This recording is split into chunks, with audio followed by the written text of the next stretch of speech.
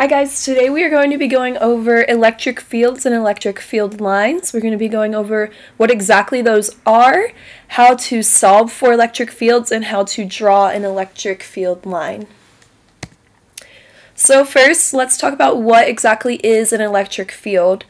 An electric field is an interaction between two objects without any physical connection. Electric fields are caused by electric charges. So to visualize this, let's watch a short clip. The big metal thing in the center is a charged sphere, and that is a piece of string attached to the ruler, and you can see that the string is not coming even close to the charged sphere and kind of keeping away from it at the same time. So as you can see, there's no contact between the string and the charged sphere. However, there definitely still is interaction, and this is what an electric field is. Now the question is, how do we calculate an electric field? Well, the equation is given E equals F over Q, or E equals K times the absolute value of Q over R squared. Now, K is the electrostatic constant, and it's equal to 8.99 times 10 to the 9 Newton meters squared over Coulombs squared. For these other variables, E is the electric field, F is the electric force, E is measured in newtons per over Coulomb, and F is measured in newtons. And R is the distance Q is from the charge, and that's measured in meters. And Q is the test charge, which is a positive charge that is placed in the electric field. So now that we know the equation, we're going to do a practice problem. The problem states, calculate the strength and direction of the electric field E due to a point charge of 2 nanocoulombs at a distance of 5 millimeters from the charge. My favorite trick when doing physics problems is to memorize all of the SI units for each variable, so that when I'm given those SI units in a problem, I know exactly what variable they plug into, so I can choose my equation off the equation sheet. So we know that coulombs relates to charge, and meters relates to distance, so we know that we should probably use the electric field equation. So, knowing that Q equals 2 nanocoulombs, R equals 5 millimeters, and K equals our constant 8.99 times 10 to the 9th. So, we also have to remember that we are measuring in coulombs and meters when we're plugging into the electric field equation. So, you want to transfer nanocoulombs and millimeters into coulombs and meters, and then plug it into the equation. Go ahead and hit pause and try it out for yourself.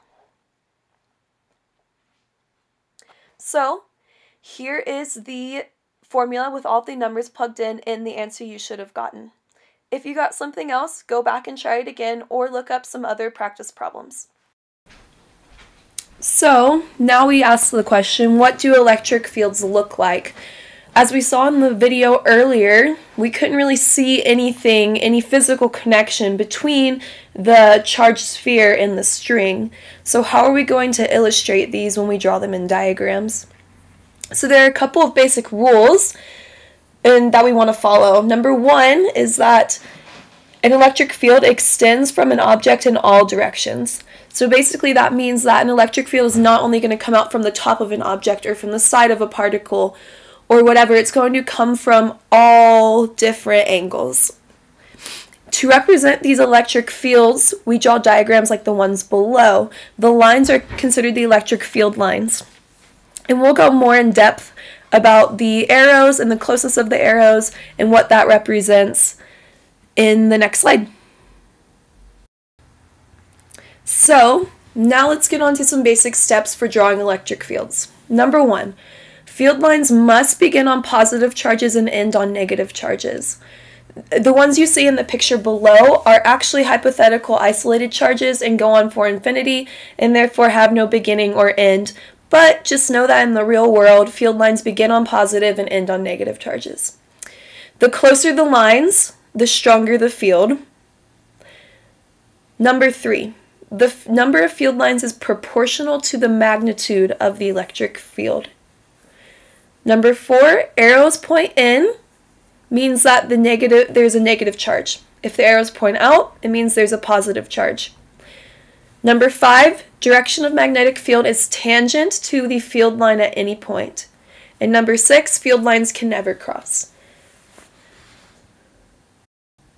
So let's take a look at these rules in comparison to the pictures below. The picture number, or letter A, has arrows pointing out from the charge, which means that the charge is positive. B has the arrows pointing in towards the charge, therefore the charge is negative. And then finally on C, you can see that there are a lot more lines coming into the charge, or the center, and that means that the magnitude is greater and the field is stronger. So you can compare that B and C, they're both negative, but C is going to be a much larger charge. So now you might ask, well, what happens if I bring in a positive and a negative charge and put them close to each other, or a positive and a positive, or a negative and a negative? Well, there's some rules with that too. You probably already know that opposites are going to attract, and the same charges are going to repel each other. So you can see that the same charges on the top picture are going to repel each other. This one happens to be 2 negative charges, but is the exact same for 2 positive charges. And those 2 charges are also of the same magnitude. So they're equal charges, both negative, and they repel. And you can see on picture B 2 charges that are of the same magnitude, but one's positive and one negative, and you can see that they attract. And one big picture thing here that I want you guys to get is that electric field lines cannot cross. So let's go over what we just learned. An electric field is going to be an interaction between 2 objects without physical contact, and it's caused by charges. It's mathematically calculated by the electric field equals force of the field over Q, the positive test charge. And field lines represent the strength and charge of electric field. More lines means there's greater strength. If the arrows are pointing in, it's a negative charge, pointing out positive charge, and field lines cannot cross. I hope this really helps.